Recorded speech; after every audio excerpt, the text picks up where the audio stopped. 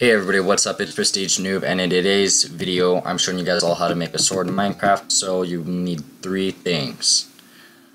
Three things. Technically, you guys are gonna need to just go get three. One, two,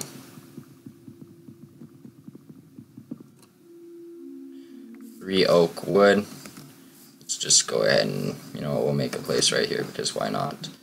Hit E, type this. So you guys know I'm on the PC, but just place this oak wood plate, place. Oh, I think I did that wrong. Nope. Now you guys have the crafting bench. Take these two things, put those there. E. I'm gonna go ahead and just because I can't stand that. Alright, so now what you guys want to do is stack two of those on top of each other. Now we have four sticks. Take two oak wood planks and stack them, and then you guys will get sticks, and then you guys take one of those and two planks, and voila, you guys have a wooden sword. And this is how you guys make a wooden sword off Minecraft PC version. Hope you guys liked.